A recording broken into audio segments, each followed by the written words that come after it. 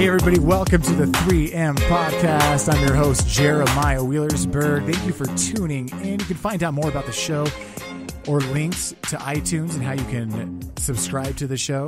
Leave your 5-star review. That would really help us out. Also, if you share about our show on social media, that would really help. You can find links to direct people to the podcast at jnwheels.com under the 3M podcast tab.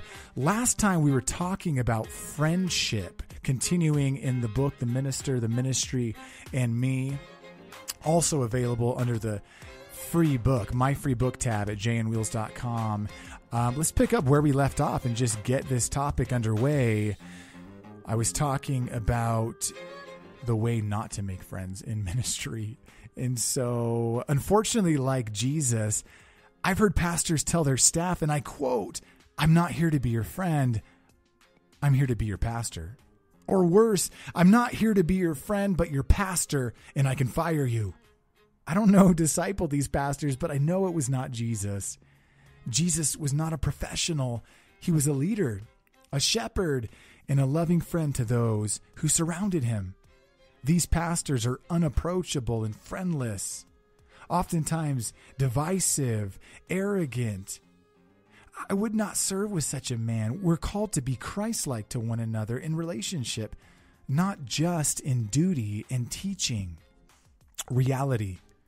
Here's what I'm not saying. I'm not saying that you and everyone on staff at your church need to have slumber parties or go golfing together. You're all busy and everyone doesn't have time to invite you over for a barbecue every weekend. Please don't let that make you cry yourself to sleep. We're all called to be like Jesus, but none of us is Jesus. As leaders in the church, we're all under shepherds of Jesus, and we are to point one another to the chief shepherd. That's what a friend should do. Your co-pastors need to develop friendships for themselves, and you're expected to develop your own friendships. I'm not saying in this chapter that your pastor's to be your best friend and confidant. You are to be friends. Be a friend. Hold one another accountable. Encourage one another. Serve alongside one another.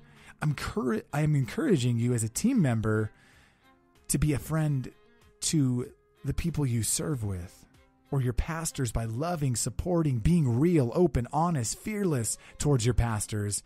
None of us need man-pleasing wimps around the office, but real, genuine people who treat one another with the respect of a good and honest friend. And with that, here's some questions worth pondering. What are some of the benefits of having true friends? Do you have one or two friends with whom you experience genuine fellowship?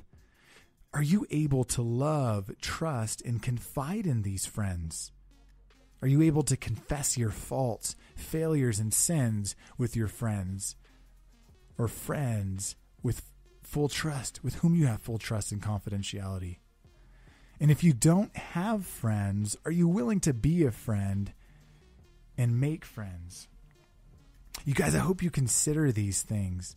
I hope you consider that those who you serve with in church and in ministry, you're also able to confide in. You're also able to hold accountable when you see things that aren't right with the decisions that are being made in church. You have an input. You're able to say, "Hey, I don't see this going well for us or with you."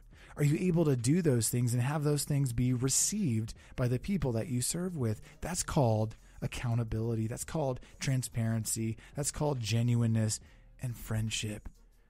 A true friend loves at all times, but also faithful, says the scriptures, are the wounds of a friend. We must be willing to not only be friends in the good times, but also speak hard things to one another and accept those things back and forth mutually. That's how we keep ourselves in the love of God and how we keep ourselves on track and in life. So anyways, you guys, if these 2-episode series on friendship, if these have encouraged you or challenged you or spoken to you in any way, please let us know. You can find out all the contact information for me at jnwheels.com. Feel free to leave your comments, suggestions, feedback for us there. We'd love to hear from you. And with that, we took a break from the ODG segment just to get you this series on friendship. So tune in next time. Keep us in your prayers. And as always, thank you for listening to the 3M podcast.